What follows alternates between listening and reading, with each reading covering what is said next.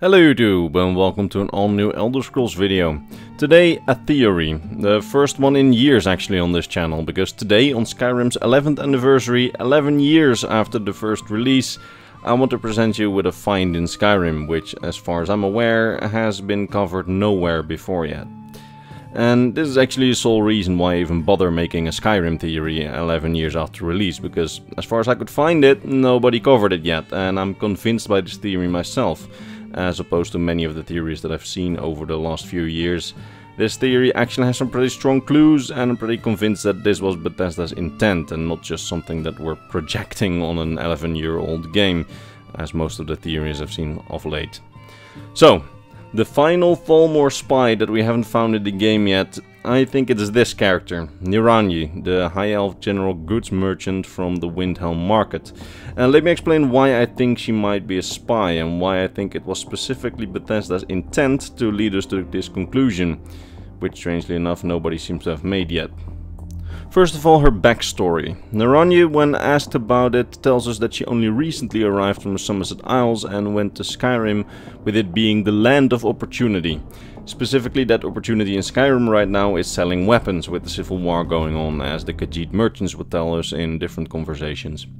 Anyway, when she arrived, she had trouble with the local population. The locals in Windhelm, which is basically the center of the rebellion, didn't really trust a high elf suddenly starting to live in their midst, but in her words, she then made the right friends and made herself useful. We find out in some of her Radiant dialogue with other citizens of Windhelm that making herself useful basically means selling her wares to the population at absolutely rock-bottom prices. When another citizen asks her who her supplier is, the only thing that she says to that is that she has the right suppliers and that her suppliers are very secretive. Now, later on during the Thieves Guild quest, Somerset Shadows, we actually learn who at least part of her suppliers are, namely the Somerset Shadows, which is supposed to be an all-high elves thieving organization from the Somerset Isles, which only recently started to operate in Skyrim, and essentially forces Niranyi to sell their thieving spoils to the population. Remember this, we'll get back to it in a moment. Because during this quest we also learned that Niranyi was a fence for the Thieves Guild, in her words, a very long time ago. Here my curiosity started peaking, as in her opening dialogue she tells us that she only just arrived from the Somerset Isles. So either that's a lie, or it isn't a lie and she once lived in Skyrim when she was a fence, then had to go back home for some reason to the Somerset Isles, and then recently came back or was sent back to Skyrim to set up shop in Windhelm. Now I personally think that it's probably the latter option, that she was sent back to Windhelm by the Thalmor for the following two reasons. Reason number one, the Thalmor dossier on Ulfric's Stormcloak. This dossier, which we can find in the embassy of the Thalmor, mentions that if aid is to be given to the Stormcloaks to keep the civil war going, it needs to be very indirect, so no overt weapon supplies to Ulfric, as he would refuse those out of his hatred for the Thalmor. But how about selling weapons in his city at rock-bottom prices to help the Stormcloaks out? That seems far less overt and far more indirect. And reason number two, her arrival in Windhelm from the Somerset Isles coincided almost directly with the arrival of the Somerset Shadows, those all-high elf thieves who supply her with her goods. Now, in the little bit of lore that we have on this group, and admittedly that's very little because I wanted to cover them in the past, but there's really no reason to cover them on this lore channel, as they're just not that deep. But in the bit of lore that we have on them, we learn that they're essentially in the business of robbing graves and then selling the spoils of the graves back to the population. This is a plot point in their questline, where they try to sell a locket of a deceased citizen back through Niranyi's stand. Anyway, talking about her stand, let's look at that stand, because she is supposed to be a general goods merchant, so selling basically everything. But essentially on the outside, she exclusively sells weapons, which she apparently sells to the local population at absolute rock-bottom prices. She sells no jewelry, except for some Radiant stuff which can be in just standard Skyrim merchant inventories. But on her stand, the one thing that Bethesda made to be static, so not something that game mechanics can change, are weapons. She sells only weapons on her weapon stand. I mean, they could have put some jewelry on there if everything came from graves. They could have put some pots on there, even though it's not useful to the player. I mean, it's something that they would rob from graves, but no, only weapons. So this could mean to me one of two things.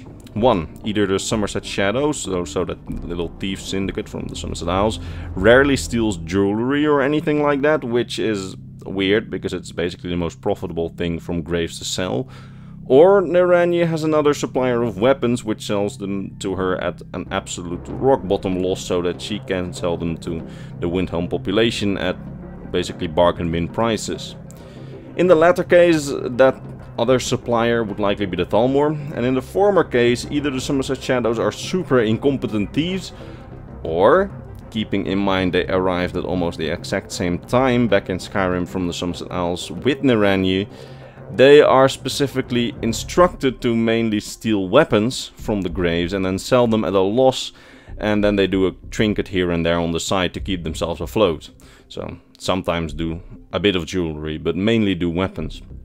In either case, Nerania is supplying Windhelm with bargain bin price weapons from really shady sources, which could either partly come directly from the Thalmor or from thieves which could also work for the Thalmor and could have been instructed to only steal weapons and sell them at low prices.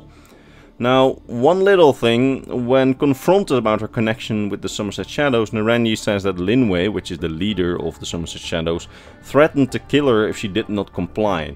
But that could just be a cover story. In fact, when we examine two letters that we get from Linway in the game, or at least that we find that are from Linway to Nerania, we see something in those letters which, at least according to me, stands out. Because the letters are about the pendant from earlier, which plays a part in the quest, which Nerania refuses to sell at her stall because someone might recognize it to have belonged to the recently deceased, thus blowing the whole scheme open. The tone from Linway to her in those letters seems to be not so much threatening in the sense a thief would be threatening, but rather in the same way the Thalmor treat their spies and those lower in rank. I mean, read it, they call her an asset, and while the letter is definitely vaguely threatening, it doesn't directly mention threatening her life or ending her life in any way, or even blowing her cover. The second letter is even more revealing, as it has a much softer tone and gives transparency about the entire operation to basically just a merchant at the end of the chain if they were thieves, but instead they give her basically openness about her entire operation, and they even assure her of how they got the pendant and in which way they are involved in the murder, which they aren't. Because that's what the note is about. The note, especially at the end, sounds more concerning than threatening, saying at the end, "I hope you find a buyer soon, I don't like the heat this is bringing." Overall, those two notes seem more like mission briefings than some gang threatening a merchant. Because if you're a gang threatening a merchant at the end of your chain, basically, you don't give any insight into your operations, they're just an asset. But in this case, she seems more like an asset to a Thalmor operation, or at least as a part of a Thalmor operation, at least to me. Because this whole tone is remarkably similar in tone to other Thalmor correspondence that we find in the game. Also, talking about tone, on a side note, Nerania talks exactly like a Thalmor in her speech mannerisms, while we do have examples of other High Elf women in the game who we know are not affiliated with the Thalmor, who talk in a regular way, so not talk like the Thalmor do in the game. Although that could just be the same voice actor, so I wouldn't really make it a central plot in this theory. Anyway, when you take down the Somerset Shadows, she will start working with the Thieves Guild instead and sell her stuff at the market stall, basically as a front for the Thieves Guild. This is also very reminiscent of Thalmor's secret practices, sacrificing assets when they are compromised, but then adapting to still accomplish the mission's main goal. As this way, while her Thalmor-backed suppliers are gone, she can still continue selling weapons at rock-bottom prices to the citizens of Windhelm, as her original mission may have been, while at the same time not having to compromise herself and even distancing herself even further to those who know about her former connections to the Somerset Shadows by helping them take the Somerset Shadows out. So let's recap this theorized story before presenting you with two additional clues which in my opinion make this theory story likely intended by Bethesda. Nerania was once a fence in Skyrim and in the past went back to the Somerset Isles, only to then come back to Skyrim, specifically to Windhelm, a city which is not fond of elves and is basically the center of the Civil War during the Civil War. And there she sells weapons to the Stormcloak population at rock bottom prices. and obtains these weapons, at least partly, from the Somerset Shadows, a group which also just recently appeared around the same time as Niranji and arrived also from the Somerset Isles, and specifically seems to rob graves for the weapons that the Nords bury their dead with. While at the same time, at the Thalmor embassy we find a note saying that if they are to help the Stormcloaks in any way, the help has to be very indirect. And this kind of help would be indirect, as nothing would link it to them. Nothing would make Ulfric suspicious that the Thalmor may be linked to this. And when the Somerset Shadows are compromised, Niranji starts selling stuff from the Thieves Guild and still continues selling basically only weapons at her stand. Again, for rock bottom prices, because they're all stolen. Now, so far it's all just conveniently aligned story bits, but what really makes me think that Bethesda intended us to interpret this way are the following two clues. First of all, during one of her Radiant conversations with Windhelm's population, she specifically asks about Talos worshippers and offers to help people disappear. Now, this can be interpreted as her just not hating Talos worshippers like the rest of her kind and wanting to protect them against the Thalmor, as she wants to be seen as one of the good ones, and Bethesda wants us to see her as one of the good ones. But I don't think she likes Talos worshippers at all. I think she makes this offer to find out where more Talos worshippers are holed up, and perhaps others are holed up which are currently in hiding, and then gain their trust. And why do I think this? Well, Bethesda gave us one final clue. In her house, almost deliberately hidden in another stack of books, is the book The Talos Mistake, which is one big piece of pro-Thalmor propaganda about how worshipping Talos is a big mistake and how the Thalmor are essentially friends not to be feared. If she hates the Thalmor so much, and if she is not against Talos worship, then why did Bethesda place this book, which is basically the book stating that Talos is bad and is big Thalmor propaganda, why would they deliberately place this in her house? All they had to do was not place it there, but this is not a Radiant item, so it's not a respawning item or something which can be random. I checked on multiple saves, and my arch enemy, Mr. Stormcloak Knowledge, who you can sometimes see in the comments, and who actually came to me with this theory initially, also checked, and the book is also always there on his save files. So this is not accidental, and it's a deliberate placement. So I call case closed. Niranji is a Thalmor spy who equips the Stormcloaks with weapons to keep the civil war going and is documenting Talos worshippers in the process. And now that I've looked at this, honestly, I think it's so obvious that I don't really know why nobody else has theorized it. If they have, at least I couldn't find it. Anyway, thank you for watching. It's 11 years after the first release of Skyrim, and we're still finding new things. And with we, I literally mean we, because Mr. Stormcloak Knowledge, whom I mentioned earlier, he was the one who initially came with the first clues of this theory to me.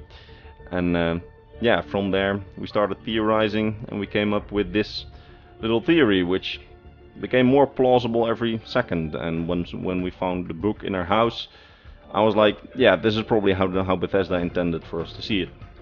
Anyway, happy Skyrim anniversary, and thank you all for watching. I'll see you all in the next Elder Scrolls video, and the next one will be a regular lore video again, so I will vocally thank my Patreon supporters there. But for now, thank you everybody, special thanks to my Patreon supporters, and yeah, to the next 11 years of Skyrim. Bye bye.